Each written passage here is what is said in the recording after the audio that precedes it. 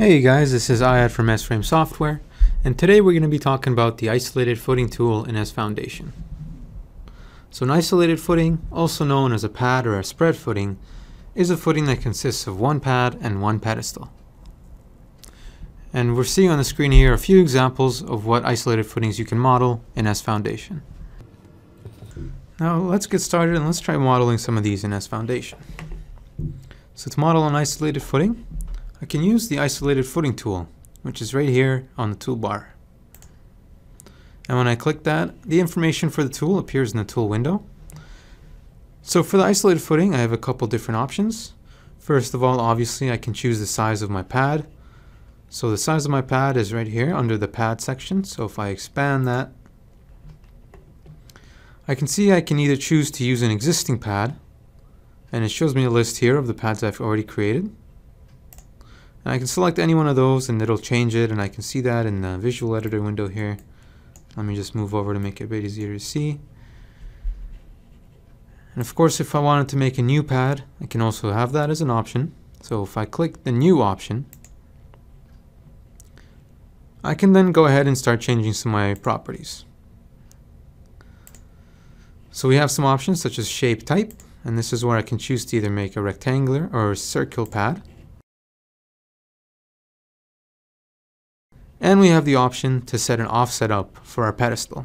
So as you can see, we have an offset currently for our pedestal.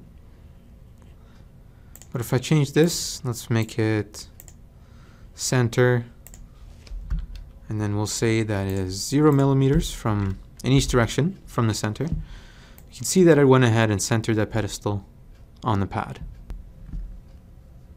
Of course, you can edit your pedestal and your base plate the exact same way that we just showed with the pad, using those respective sections in the tool window.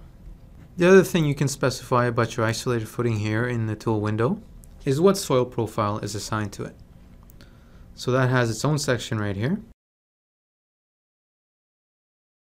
And if we ever want to look at the list of any of these components here, such as soil profiles or pads or pedestals, we can just click the respective ellipses there. So if I click the ellipsis beside the soil profile, it opens up the Define Soil Profile dialog. And the one last thing to keep in mind in the tool window is you can specify a rotation for your isolated footing. So again, that's done in the tool window. We can see here, if we switch to the plan view, just to make it a bit easier to see,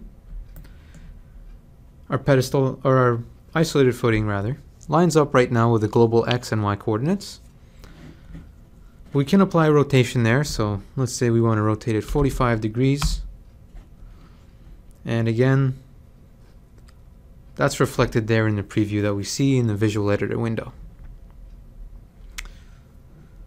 So once we're happy with our isolated footing and we've modified all the parameters that we want, we can go ahead and left click with our mouse on any point that shows this blue circle. And that inserts the footing into the model. And of course I can insert multiple footings at a time. I can also insert footings from this view as well. The one thing that I always find helpful is to keep an eye down here in the bottom right at my coordinates, and that can help me place my footings in the right location. Isolated footings are also compatible with piles, so we can make pile caps and model those. And that option is just here in the tool window as well. The pile foundation option, we can check that off.